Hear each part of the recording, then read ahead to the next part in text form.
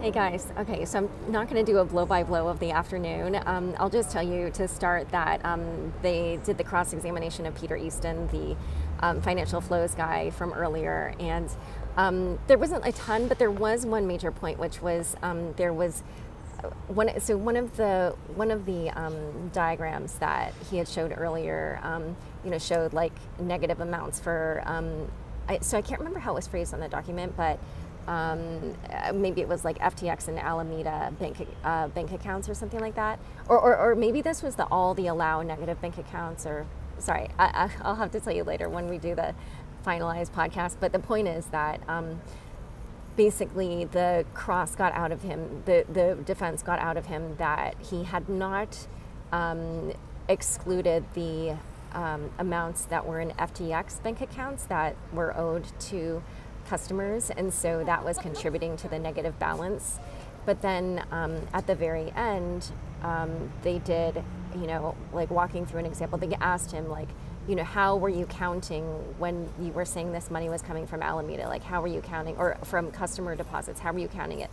And they said, for instance, let's say it's negative 15 Bitcoins in Alameda's account, and then Alameda brings in 1 Bitcoin from elsewhere, and then when you say that there's a 10 BTC payment to a lender, are you saying that all 10 are coming from customer money, even if 1 BTC was just brought in by Alameda? And he was like, yeah, I'm saying it's coming from customer money. And he's like, because they're at negative 14. So anyway, so it was like a smallish point, I guess, but yeah, like there was a moment where a bunch of us in the overflow room were trying to figure out, like, oh, if he didn't exclude the liabilities in FTX bank accounts, then what does that mean? So here's something interesting that happened. So basically then there was this like Google metadata person. His title is Google Google Records Custodian. And he just talked about the metadata on like Google Sheets and Google Docs, and then they showed like a couple of different documents by Sam and Caroline, but it was totally not clear like what the purpose of this was. And then even at the end, he admitted that like it gets sent by Google to do these court things, but that he is not himself a metadata expert and all this stuff. So then after this, we had a break, and the judge like basically yelled at yelled is a strong word. He reprimanded the prosecution for being like, you brought this woman in, by the way, her name is Eliora Katz. You brought this woman in, she, had to like, he said that like, you basically had her be like a mannequin where she had to read all these documents that she said she didn't even have a hand in. And then, what was the whole point of this Google thing? Because like nobody knew at all what the point was of the Google thing. And I guess maybe the lawyers like the defense and the prosecution had some disagreement about the metadata on the Google documents or something like that. And so that's why they had done it. But like, they didn't draw that out. So like, even when it was all done, like we could not figure out like why this person had been called. And apparently he had flown in from Texas. So the judge was even madder about that. He was like, you hauled this person up here from Texas, and like, and then he basically was like, you wasted the jury's time, you wasted our time, you blah, blah, blah. So anyway, he was definitely kind of unhappy.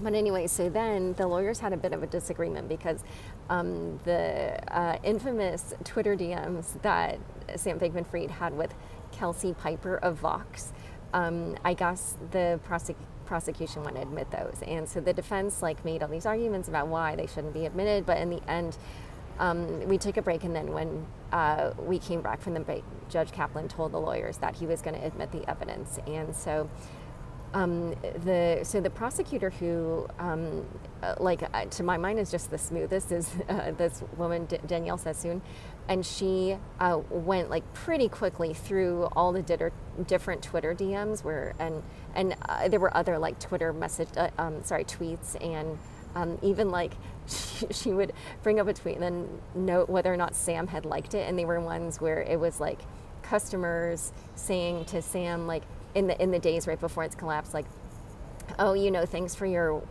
comforting words. Like, now I just deposited more money into my FTX account and stuff.